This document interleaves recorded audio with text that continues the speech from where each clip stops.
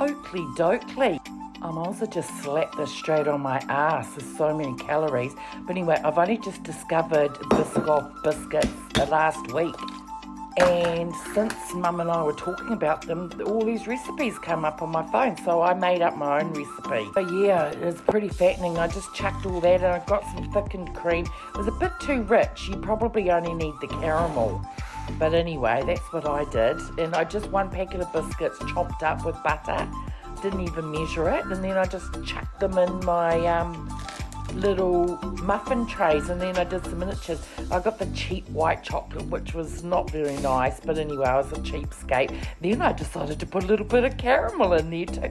Do not get this sauce. It didn't harden. It's been in the freezer for about 3 days and it still hasn't hardened. So don't buy the cheap stuff. But anyway, they were blooming lovely. And you just cut the biscuit in half and make it look like it was popping through. Yeah, and I had some of that left over, and Duke thought, no, the dogs can't have chocolate. So I whipped that in there and chucked it in the pantry and then got back to it again. So yeah, beautiful. Now I'm going to do the dishes.